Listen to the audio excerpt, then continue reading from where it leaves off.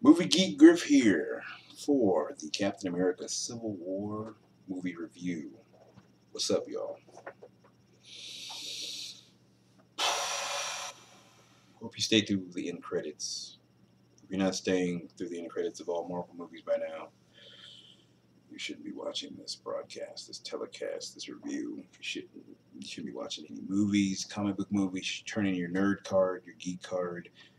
Always stay to the end. I know there's at one time at band camp that they didn't do one, and I was like, everyone was like, "What the hell? Why do you do a post-credit scene?" But there is one, so stay to the very end. Okay. All right. Had to geek out a little bit. Had to get some gear, as you can see, for the movie, of course. Saw it in IMAX. I suggest you do the same if you have not already. What can I say? It's very rare. I'm sure you know if you're a movie buff, movie geek, nerd, whatever, pop culture. It's very rare that the third installment in the series is better than the second. It's even rarer that the third movie in the series does not tank the entire series. They did it in Spider-Man, the first trilogy of Spider-Man. They did it, of course, in Transformers. There's been a couple of threes where the third one sucked. I can't remember the third one. There's another one. Shrek. There's one 2007. That summer there was three threequels and they all sucked. Shrek, the third Pirates movie, and the Spider-Man, I think. So usually in the third movie, even in with Marvel, Iron Man 3. To me, in my humble opinion, I hated Iron Man 3. I don't know who else did out there, but it was written directed by Shane Black, who did a whole bunch of Lethal Weapon movies, a bunch of buddy cop movies, and Iron Man 3 felt like a buddy cop movie as opposed to a superhero movie, and there was a lot of jocular pratfalls and stuff, which Shane Black's characters are known to do, and stuff like Bang Bang, Kiss Kiss, Kiss Kiss, Bang Bang. Um, a whole bunch of the buddy cop dynamic with Rhodey and RDJ as the suit was messing up and he just kept falling all over the place. It's just too much humor. I hated Iron Man 3. Um, Thor Ragnarok is next year, so we won't know if the trilogy curse follows for Thor. But this, Civil War, man, oh, this was awesome. This will not follow the curse whatsoever. Did you get your comics for a free comic day yesterday on the 7th? Hope you did. I did. Um, I give it an A minus, 4 stars. I'm sure there's some stuff that I missed plot wise, plot hole wise, but and it was long. The movie's like 2 hours and 30 minutes long. It's not BVS long. BVS was almost. I mean, 2 hours and 26 minutes is almost 3 hours, but it's on the short end. I think BVS was actually like 10 minutes shy of 3 hours. But you know, Civil War is 2 hours and 25 minutes. Doesn't feel like it moves along at a steady, nice clip, nice pace. Um, just I don't know, man. It's so much stuff I don't know where to begin. Um, Good score, good cinematography.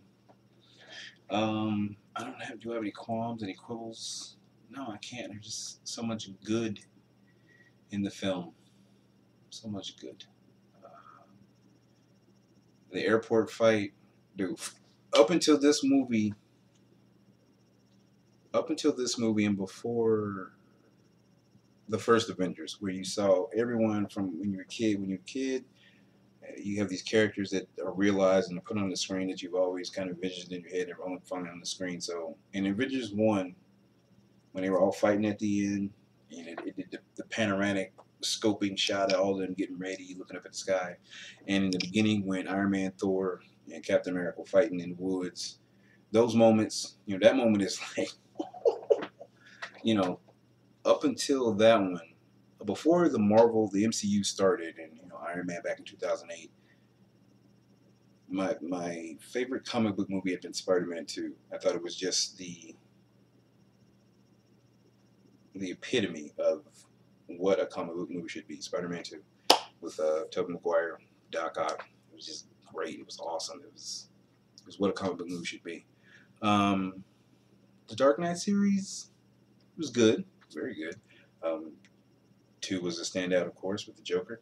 I didn't really like Batman Begins and Dark Knight Rises. They kind of dropped the ball with Bane and infinite plot holes.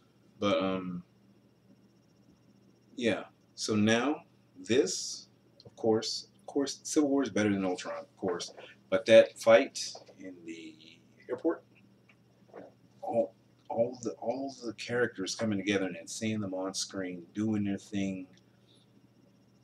This is the ultimate comic book movie of all time. It just is. Bottom line. Um, what else? What else? What else? I don't know how they're gonna. The way it's left, yeah, it had a Martha moment, a Batman versus Superman Martha moment. There was no names dropped, but there was a revelation. It was like a is if you've seen it, you know it's like a Kobayashi Maru, uh, Usual Suspects, Kaiser Soze kind of.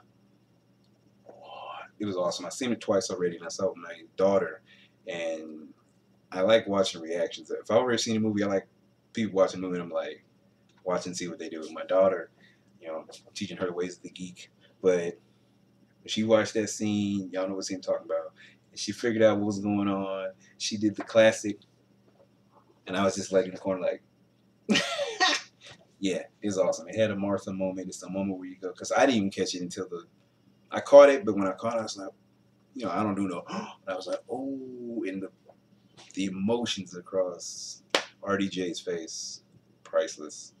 So, yeah, it's a great movie all the way around, all the way around.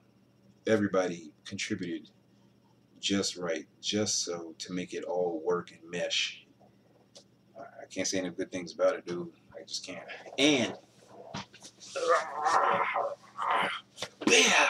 yeah, T'Challa. Yeah, T'Challa is awesome. He's here. He's finally here, baby. Um, they kind of messed with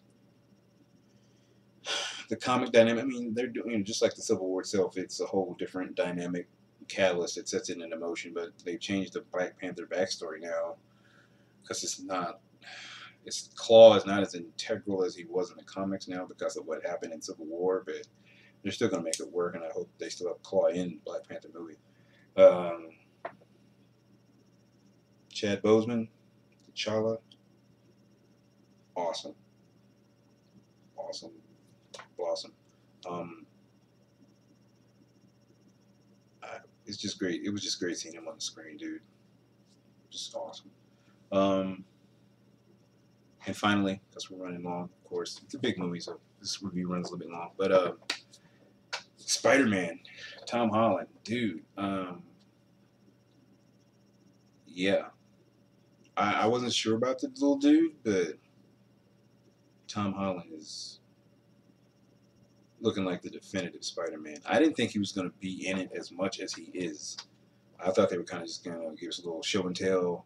I thought that one scene we see that we've all seen in the trailers and the TV spots, I thought that was going to be it. You know, just a quick high and by. He's in there for a significant amount of time during that airport battle, and what he does and the way he vocalizes the mannerisms, everything of that character. I was not looking forward to another iteration of Spider-Man, but now with Tom Holland, seeing what he's got, seeing how he brought that character to life again with like a fresh whatever, because he's our third iteration after Tobey and Andrew Garfield.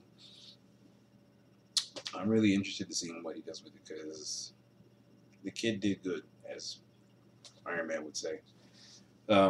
Yeah. So go see it, dude. Civil War. I don't know what you're doing here watching my review, man. You should have already seen it or be going to see it right now. Movie Geek Griff for Civil War. Go see it. You will not be disappointed. I'm out. You guys take care.